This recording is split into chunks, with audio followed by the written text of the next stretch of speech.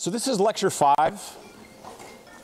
Lecture 5 is about Isaac Newton and the translation, I guess, how I see it, from this sort of historical astronomy and sort of the ancient kind of proto-scientists leading up to the modern era, and really into sort of the modern scientific method. And I've chosen Isaac Newton to sort of focus on here because he really does represent a turning point in how people began to think about the world, specifically to quantify the world and be able to make precise predictions. And hopefully by the end of this lecture you'll understand what I'm trying to say about this. So specifically, notice that I've called this Isaac Newton and the Newtonian age, and I would argue that today we are living in a Newtonian age, and that all of us really look at the world and think of the world in the way that Isaac Newton first thought of the world. And part of understanding this is to try to get a sense of the way people thought about things prior to Isaac Newton, or the world that he grew up in, what it was like, and how differently people thought about things than I think most of us think about the world today.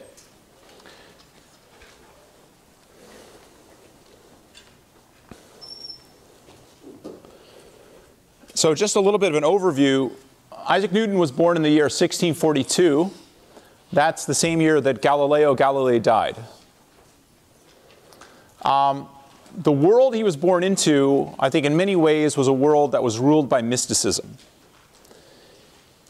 Belief in astrology was very common.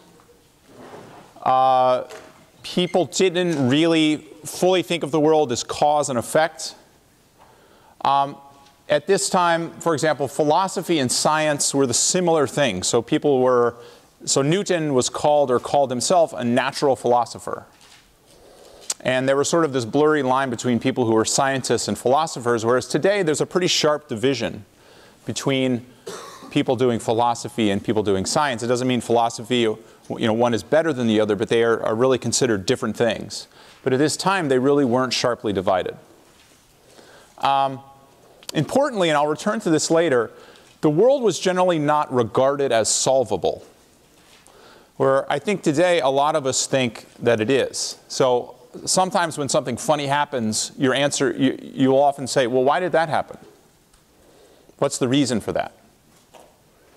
Or can we predict what's going to happen in the future? Like, we think it's reasonable that we would know it's going to rain tomorrow. We can predict that.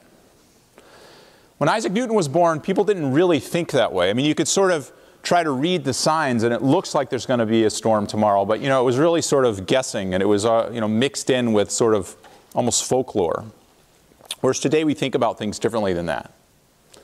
By the time of his death, he would have done some pretty amazing things. So he would have answered a number of ancient philosophical questions associated with, for example, the nature of light, and more specifically, motion and time. So today I'm going to talk a lot about what Isaac Newton did in the context of motion and thinking about time. I'll return later to this question of what is light, because that's going to be a major focus of what we're going to be talking about later in the course. He invented the mathematics of calculus. He was really the first person to do calculus. Leibniz is another person who sort of co-invented calculus with Newton, slightly later than Newton, but did some other original things. And so Leibniz and Newton are generally credited as co-inventors of calculus. And Newton, at some level, they were rivals on who actually did this thing first. He discovered the law of gravity. He framed the law of gravity in mathematical terms. And in doing so, he explained the motions of the planets around the sun, the motions of the moon, provided an understanding of, for example, the tides, and explained Kepler's laws, and did all these things in the context of the law of gravity that he derived. In addition to all of this stuff, he found time to invent a new kind of telescope, a Newtonian telescope. He studied theology. A lot of his writings were on theology. He was also an alchemist and a chemist. among a few other things. He ended up being like, he directed the Mint when he was older, all this kind of stuff. So he's a pretty impressive guy. So let's back up a little bit again. So I want to talk again about what the world was like when he was young. And so I talked a bit about that. But so for example, if you were to say something about the word gravity, okay, if you were in Europe, in England, and you would use the word gravity, okay, what would you think? What would people think? Well, it wasn't a force that pulled down on you. That concept didn't exist. People didn't use the word gravity that way. So gravity was like the gravity of a situation. It was like a solemn mood.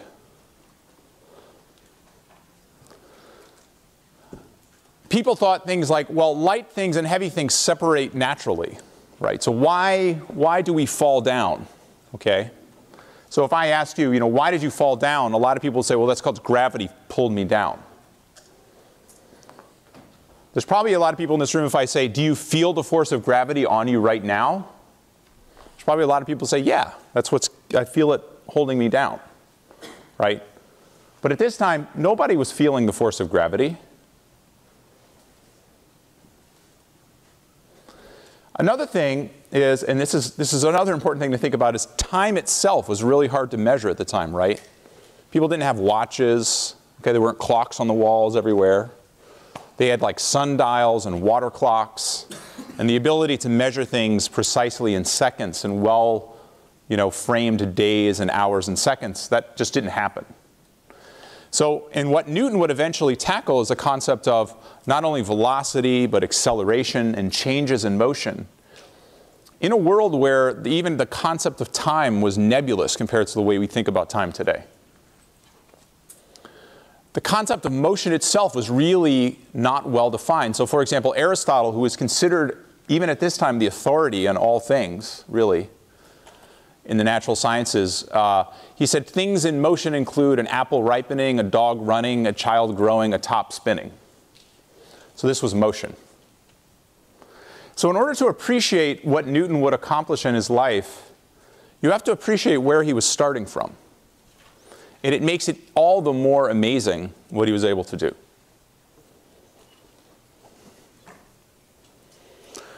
A lot of the terms we use in sort of common language today, we basically owe to Newton. The term mass, action, reaction, momentum, inertia, to feel the force of gravity, all of those things that we talk about sort of casually today, all come from the way he thought about the world. And the way he framed problems. He quantified the world in a very important way, and I'll return to that later. Like I said, he invented calculus, and he made us all Newtonians. Okay? We believe the universe is solvable. We seek explanations for phenomena. Trends like the weather, society. Some people think you can even predict what the stock market's going to do. Okay? This kind of idea would be foreign to people living before the time of Newton. Yeah? Did people back then accept his terms and concepts, or is it kind of just mysterious or Ask the question again, I didn't quite understand. Did people accept his terms and concepts, or is it kind of... okay. When he started talking about this stuff, did people accept them and take them seriously? Yeah, in his lifetime, he had a profound influence on the way people thought about things. So he was influential in his lifetime. And he had correspondence with leading intellectual figures at that time, and he did shape the world. He was a little quiet about what he did at first, and a little less influential than he probably could have been, but by the time he died, he had a really strong influence on the way people thought about things, especially in England. Okay? In France, he hadn't quite influenced that intellectual sphere yet, but eventually it would propagate through Europe and then through the rest of the world. Okay.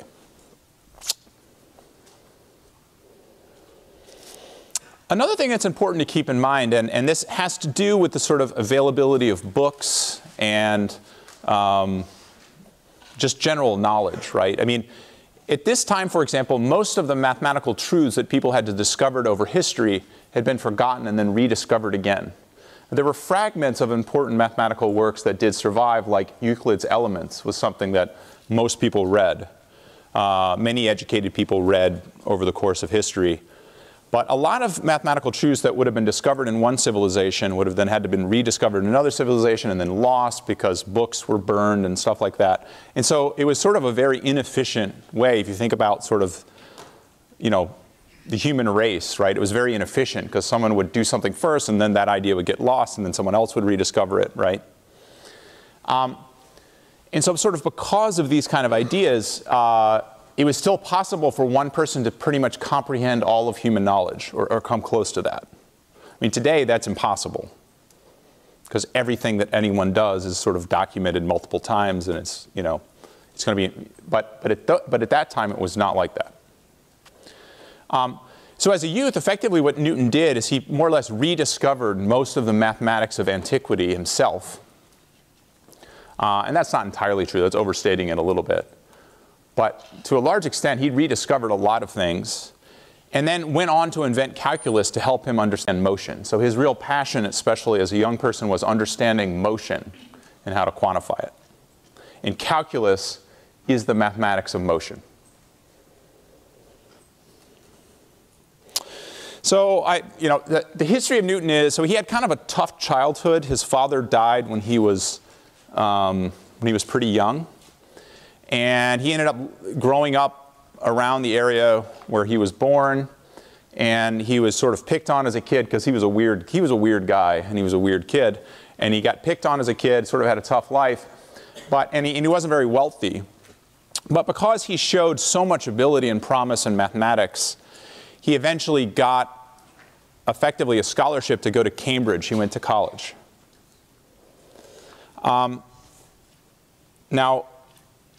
So he entered Cambridge in June of 1661.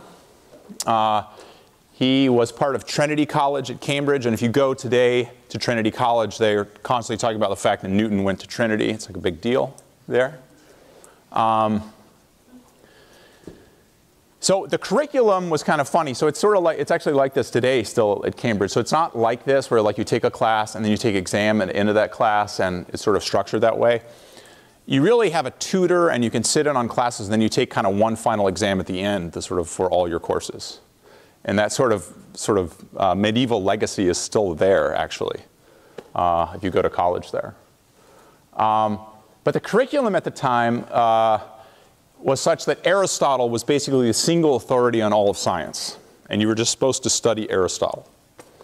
Okay, so he was the authority of logic, ethics, rhetoric, cosmology, mechanics. You just read the works of Aristotle and regurgitated them. Now, Newton basically studied on his own. The way it works there is you get hooked up with a tutor, and the tutor is someone who sort of mentors you on all things. But his tutor was actually a linguist and not a physicist or a scientist or a mathematician, so he was kind of worthless for him. And so he basically just studied entirely on his own. He did have access to a library, and he did, because he was at Cambridge, he was exposed to, for example, the works of Galileo and other people like Descartes. And so he was influenced by ideas that were percolating around at the time. He was so poor and it was so expensive, paper was so expensive for him that he developed his own kind of weird shorthand so he could take notes and then not take up very much paper when he wrote. So he studied Aristotle. This was the authority on all things, sort of all physics. And like I said this before, motion included pushing, pulling, carrying, twirling, combing, separating, waxing, and weighting. His idea was light things rose up, heavy things fell, and that's how you understand why things fall. So you can see here that this all-embracing idea of motion didn't allow for very much difference between things like velocity and acceleration. And this would be key to really understanding motion. So we all sort of have a qualitative sense of what velocity is. It's sort of going at a constant speed, and then when you accelerate, it's, you push on the accelerator in the car and you start speeding up towards higher velocity. So velocity is the change, so we now understand basically because of Newton, velocity is the rate of change of distance per time, right? Miles per hour. The acceleration is the rate of change of velocity per time. So it's miles per hour per hour. But that concept, that very sort of quantified concept, certainly did not exist within the context of this sort of all-encompassing idea of motion. And there was definitely no room for quantifying things with numbers. However, Newton was also influenced by Galileo. He was able to read about the works of Galileo. And I didn't talk about this last time when I talked about Galileo, but in addition to Galileo's work with the telescope, he also did very important experiments on the idea of motion. And what Galileo realized was that all bodies, when you drop them, they all fall at the same rate. Okay, so there's a famous experiment that he imagine a situation where you had a bowling ball and a tennis ball, and you're standing on something tall, and you let them go. They both hit the ground at the same time. So this is, maybe intuitively surprising because you sort of think, well, the bowling ball is heavier; it's going to hit the ground first. But that's not what happens. There's something interesting going on there where the rate with which they fall seems to be independent of what they're made of. And also, the fact that they're falling at the same rate isn't the same that they're moving at the same speed. Okay, so if you take a bowling ball and you drop it from this height onto your foot, it's going to hurt, but it probably won't break it. But if you take it up over your head and drop it on your foot, then it's probably going to break your foot, right? What's happening is it's having a longer time to speed up as it hits your foot. And the idea is that it's accelerating at a constant rate. It's not moving at a constant velocity, but its acceleration is constant. Okay. So what Galileo did is he created this concept of uniform acceleration. And this idea explicitly defied the teachings of Aristotle and the thoughts of Aristotle. What Newton read about this, and he began to ask, how and why does something's velocity change? So I understand that something has an acceleration, which means its velocity is changing. But he began to think, well, why is its velocity changing? What drives something's velocity to change? Are there any questions about this?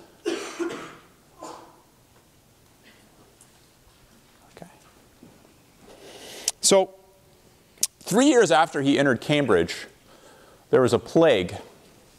It's a famous plague in 1664. And Cambridge, the colleges of Cambridge, were all shut down and evacuated.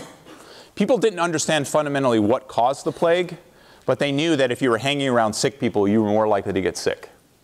And so they basically said, we're just going to shut the whole thing down and scatter off to the countryside, because you don't want to be around each other when this is going on. This was a big deal. Eventually, this plague would kill 1 out of every 6 people in London. So it was a pretty crazy epidemic. I mean, imagine something like that, right? It was sort of a catastrophic thing. So what Newton did is he went back to his home. And what he did is he built himself a small study. And he had a few books that he took with him.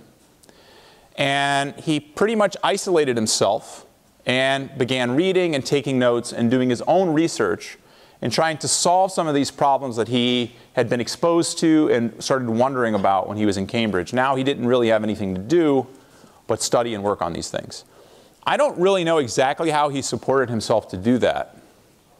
I'm sure there's an answer, I just don't know.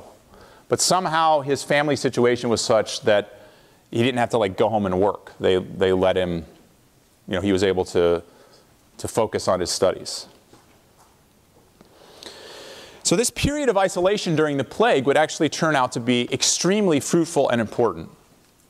This would end up being the most productive year or period of time in his life, where he just had this focused attempt to solve these problems. So he was reading books that we've even talked about before. He read Euclid's Elements. So this is the same important book where Euclid sort of summarized what an ellipse was, for example. I talked about that. So he read these classic books that had been passed down. He read the work of Descartes and other things.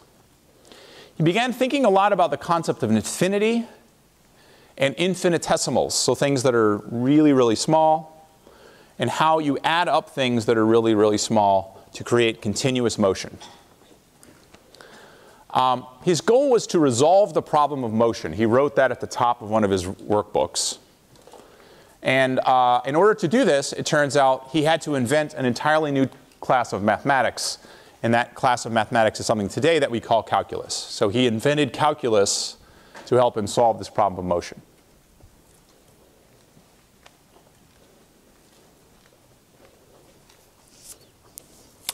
So let me talk a little bit about calculus. Who has taken calculus? Oh, okay. So who has not taken calculus? Okay. So for those of you who have taken calculus, what is calculus? Raise your hand if you want to answer that. Yeah, so as a joke, it's like you can finish a calculus problem and then have no idea what you've just done, right? So it's not clear. A lot of people have taken calculus, they don't even know what. All right, so I'm not going to put anybody on the spot. I'll tell you how I would define what calculus is.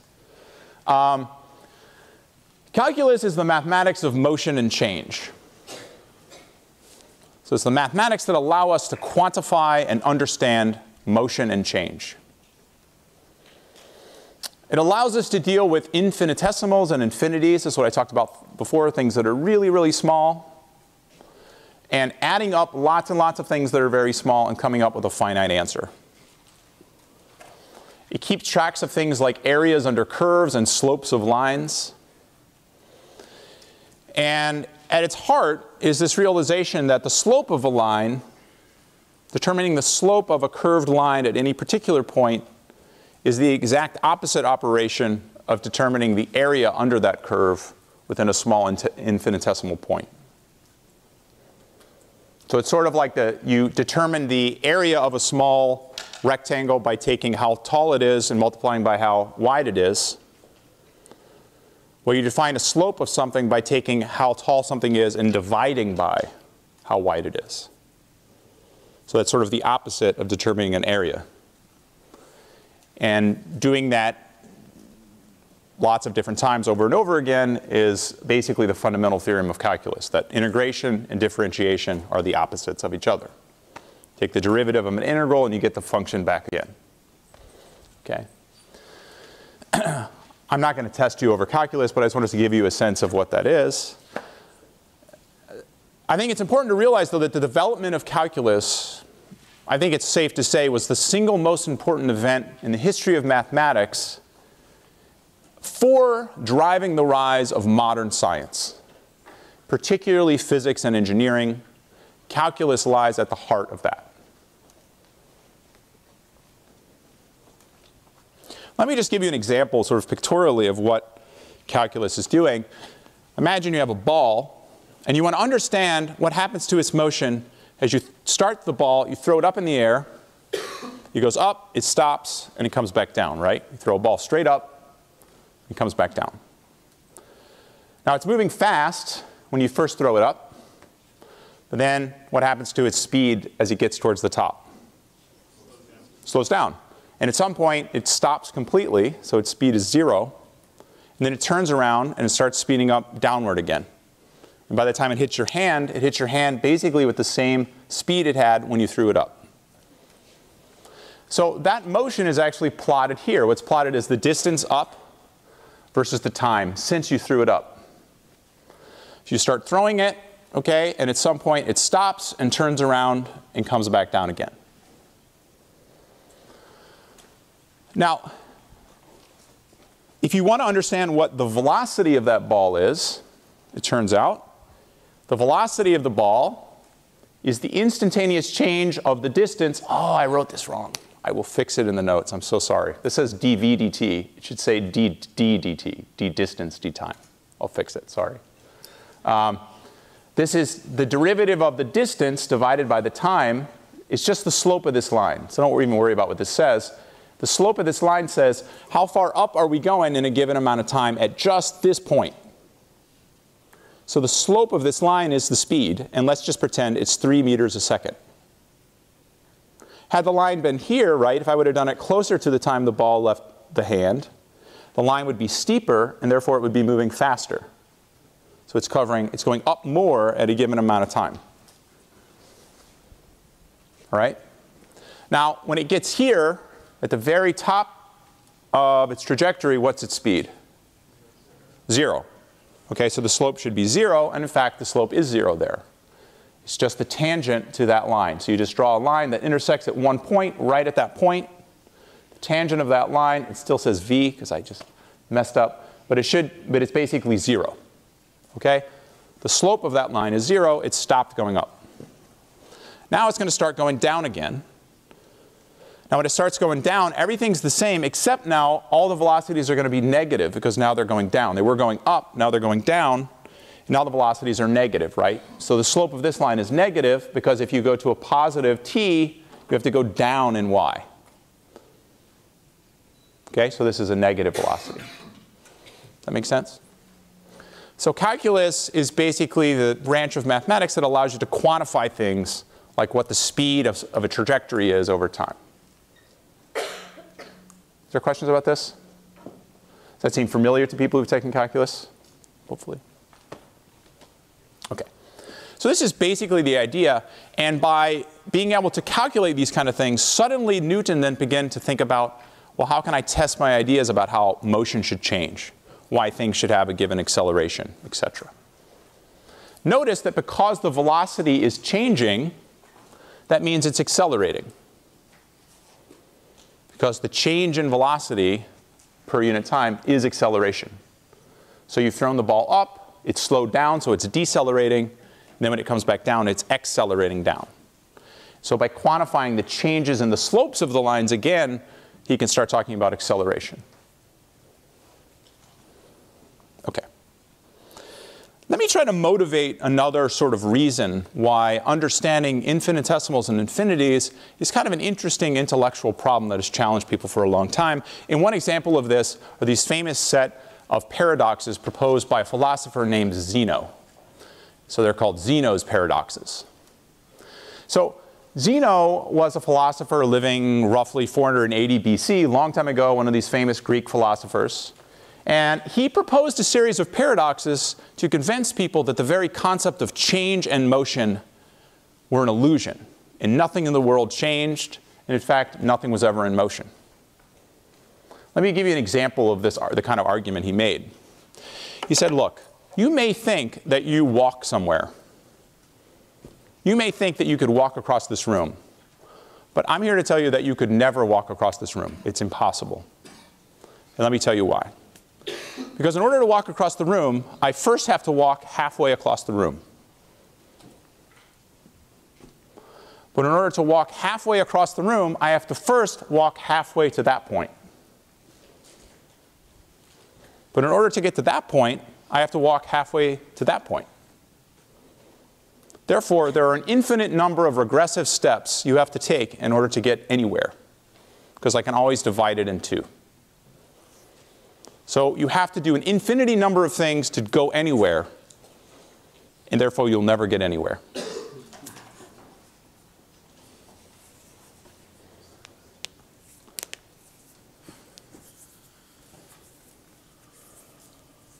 And this idea has been debated, was debated a lot. Like, what's wrong with this? Does anyone have an answer for me? You're all convinced, so we're all brains in jars, we actually aren't traveling at all. Let me give you some specific paradox. A lot of them have names, they sort of go like that. So one of the famous paradoxes that he had was called Achilles and the tortoise. Okay? So you have the swift Achilles, who's racing the tortoise. So clearly Achilles is going to win the race. But he says no. In a race, even the quickest runner can never overtake the slowest if the slowest has a head start. So let's give the tortoise a head start and say go. Achilles will never catch the tortoise. The reason why is that in order to overtake the tortoise, Achilles first has to run to the place the tortoise started at. But by the time he gets to the place the tortoise started, the tortoise has moved a little bit. So then he has to get to the point where the tortoise was And by that time, the tortoise has moved a little bit. So he will never, ever catch the tortoise.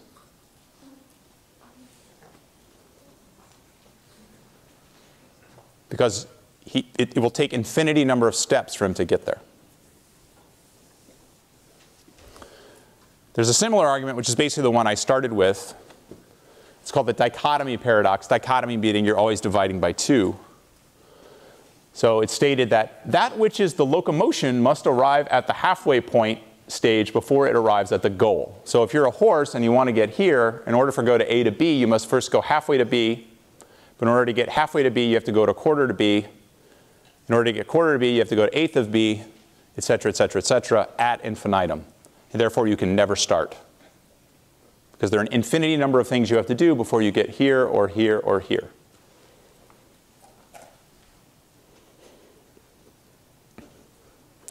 So how do you solve this paradox? I mean, should we all be worried that we're all living in illusion? How do you solve this paradox? Any ideas? Yeah. Yeah, calculus, because you know, it deals with very tiny amounts, and then basically kind of just like it kind of deals with you like take an infinite kind of situation, but you're basically approximating like this number is like so small, it's not going to matter. Like I mean, like yeah, you would. Right. Yeah, you have to go like 100 like 1 over something distance, but that amount of distance is so small that you could just like cover it in that way. Yes, I think you're getting at it. So you're saying, look, in calculus, so you took calculus, and one of the nice things about calculus is it teaches you how to think about infinities in different ways. And if you have a very, very small step, you can think of how many steps you have. If the steps are small enough, it's a question of which infinity is bigger than the other. So some infinities are different than others. That's another context. Let me tell you a story. Like it happened this weekend, or happened Monday, and I wasn't planning on this at all. So my little daughter, who's 5, comes up to me, and she's into this thing now where she's like, what's infinity times 1? And I'm like, infinity, this kind of thing. What's 0 times 2? Like 0, okay. And she says, what's 0 times infinity? And I go, well, that's complicated. And she says, see, you've been watching too much football and your brain has turned to mashed potatoes. I was like, okay, fair enough. My brain's turned to mashed potatoes. But it is a hard question. I was really proud of her for asking it. But it's a hard question. So the reason why it's hard is some infinities are different. There's more than one kind of infinity. And there's more than one kind of 0. So this is a sort of a calculus kind of thing. But I think we all know the answer to this. Let's say you look at 1 over x, the quantity 1 over x, and you let x get really, really, really small. Okay? 1 over 0.1, 1 over 0.01. So 1 over 0.1 is 10. 1 over 0.01 is 100. 1 over 0.001 is 1/10, 1/100th, 1/1000th. It starts getting smaller and smaller and smaller, right? Sorry. Let me start again. 1 over 0.1 is 10. 1 over 0.01 is 100. 1 over 0.001 is 1,000. So as x goes to 0, what is the value of 1 over x? Infinity. Right, so it's infinity. Right. So let's say a is infinity defined this way. But let's let b equal x squared and let x go to 0. What's the value of b? Come on. Yell it out. 0. Good. So if a is infinity and b is 0, I try to answer my daughter's question, what's a times b? Infinity times 0. X. What is it? X. X, but what's x? We'll walk through it. Okay? Right, so it's 1 over x times x squared. All x goes to 0, but 1 over x times x squared is x. So as x goes to 0, this is 0. So infinity a times 0b equals 0. Is that right? Does that look familiar, or are we comfortable? But let me change this infinity. Now let me let c equal 1 over x squared as x goes to 0. That's also infinity. But as x goes to 0, 1 over x squared goes to infinity faster than 1 over x, because x is getting really small fast. So it's a different kind of infinity. Right? So I've got 1 over x here, and then I'm going to keep b the same. Now, what's infinity times 0? 1. Right, it's 1. 1 over x squared times x squared is 1, so no matter what I do to x, it's always 1. So infinity c times 0b is 1.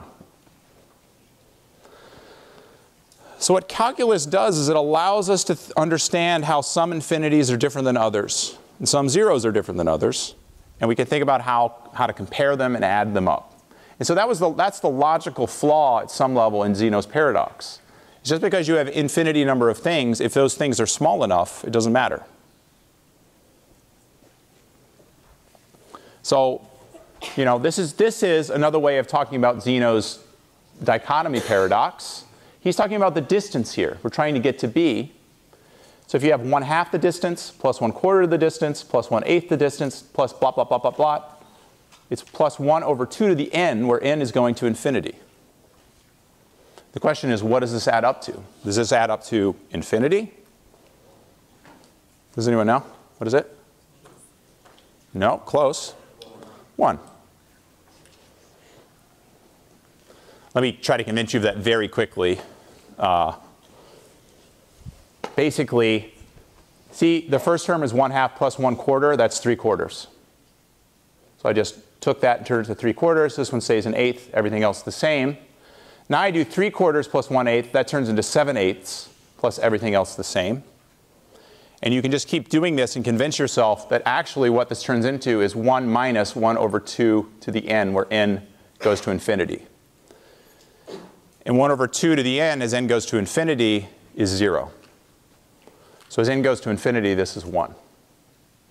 So this, while it's an infinite sum, the infinite sum adds up to 1. As it has to. It has to add up to 1 by just looking at this diagram. Obviously, it adds up to 1. Right? Because the first distance is this distance, then you add this one, then you add this one, and you just want to get to a.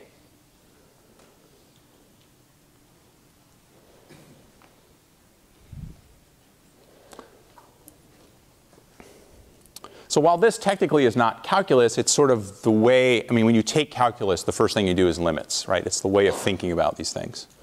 So this infinite sum gives a finite answer, and calculus more generally helps us sum up a series of infinitely small things to get finite, quantifiable answers and then to make sense of the world that way.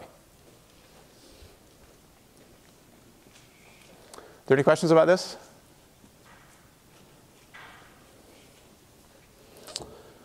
So the power of calculus is that it helps us understand how to deal with change, things like motion, acceleration, etc., in a concrete and quantifiable way. And Newton was forced to do this because he wanted to understand things like the motions of the planets and why apples fall from trees and stuff like that.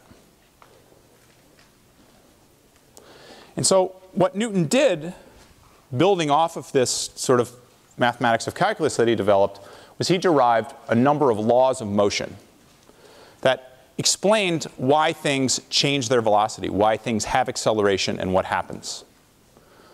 So, for example, he said that bodies in motion tend to remain in motion. Bodies move at a constant speed unless they're acted on by an outside force. So if you have something that's traveling and not acted on by any outside force, so think of a hockey puck on a really, really smooth ice rink. If you just give that hockey puck a push and it's traveling at constant speed, it will stay at that speed forever unless something hits it.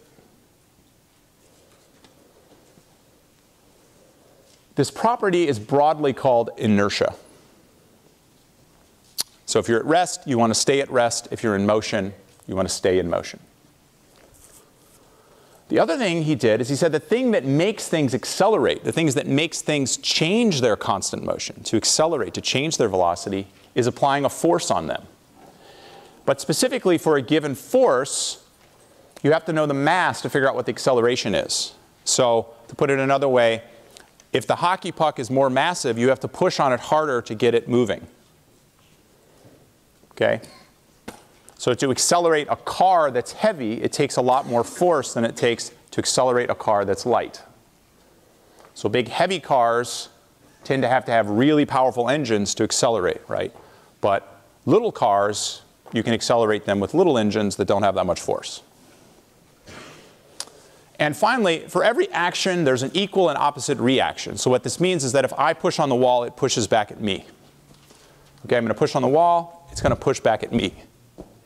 So every time there's a force on something, you get pushed back. So if you're on this ice rink again, right, and you push on the hockey puck, and it's smooth ice, you will go backwards.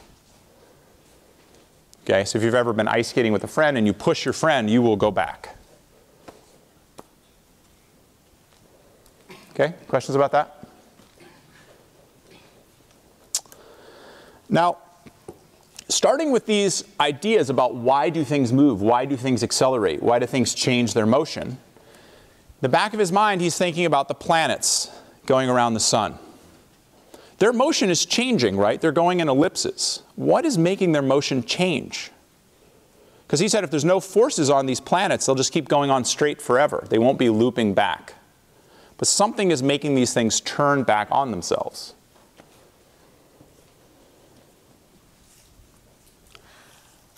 And the story goes that he was out in his yard, sitting under an apple tree, and an apple fell. And he thought, well, why did that apple fall? There must be a force tugging on that apple to make it fall to the ground. Is it possible that that's exactly the same force that's tugging on the moon to make it go around the Earth? Is it possible that that's exactly the same force that's tugging on the Earth to make it go around the sun?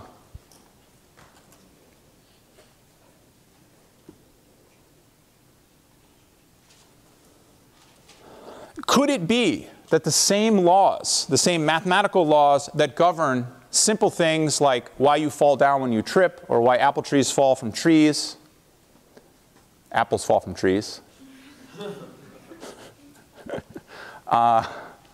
exactly the same force, exactly the same laws that govern the motions of those heavenly bodies up there? That the same laws that operate here on Earth operate throughout the universe. Could that be true? He proposed that there's a force of gravity, and he worked this out to show what it had to be to make things work. That every object in the universe attracts every other object in the universe via the force of gravity, and that force of gravity depends on the masses of the objects. So the more massive the objects are, the more they tug on each other, the stronger the force is. The other thing, though, is that the farther the objects are away from each other, the weaker the force is. And that it falls off like the distance squared. So things that are really far away, the force of gravity is weak.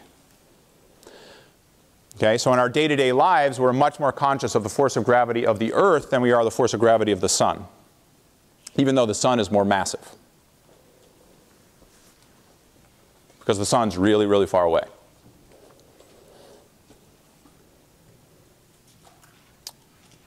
So he proposed this mathematical law, and I'm actually not going to test you on the form of this law. I just wanted to show it to you. But we can understand a lot by thinking about things this way. So when you think about the orbits of stuff, there's this famous thing called Newton's cannon. Imagine you have a cannonball, and you shoot it from a cannon at a speed that's not that high. So what happens is it will constantly be tugged towards the Earth, and it will eventually hit the Earth because it's being tugged inward toward the Earth because of gravity. But if you launch this thing going faster, it'll go farther before it falls and hits the Earth. But if you launch it fast enough, it will actually be able to keep falling forever around and around and around. And that's what something in orbit is. It's going fast enough that it never hits the Earth.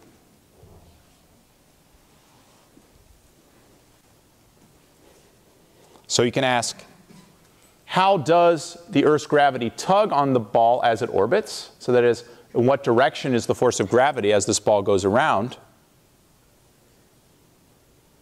The answer is it's always towards the Earth. So it's like this.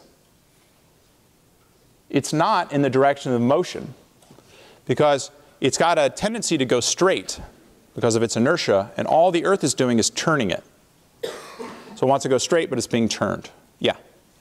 With the same reasoning, that means that the Earth has to go the same direction around the sun, but how would it sometimes get farther away from the sun because it has an ellipse orbit? How does that happen? So it's the fact that it's on an elliptical orbit, it can still be tugged towards the sun all the time. It's just that, let's see. One way to think about it is, you know how it's going faster when it's closer to the sun and slower when it's farther away? Remember that Kepler's law? That's because the force is stronger when it's close to the sun, and then it's slower when it's up here. So it's it's all self-consistent. So you can show that it's still self-consistent, that you can drive a closed orbit that's stable even if it's elliptical compared to a circle. That's something I can't explain to you qualitatively, but it's something you can derive mathematically. Like physics, undergraduate physics majors at this school will derive that maybe when they're a sophomore and show that the only allowed orbits for planets going around the sun are ellipses. So one of the really amazing things is that Newton's law of gravity demands that planets orbit in ellipses, as opposed to Kepler's laws, which sort of empirically found that they orbited in ellipses. Okay, so we are running out of time, so let me just I want to do one thing before we quit. If the Earth got more massive, what would happen to this cannonball if it was orbiting before? Yes, the gravity would go up, and it would go boom, and just hit the ground. But what if the Earth got less massive, and I had the same cannonball? What would happen? If it was really, really light Earth, it would just fly off and never come back. Okay. I'll finish this up. There's not that many slides up. I'll finish it up next time, and we'll see you on Friday.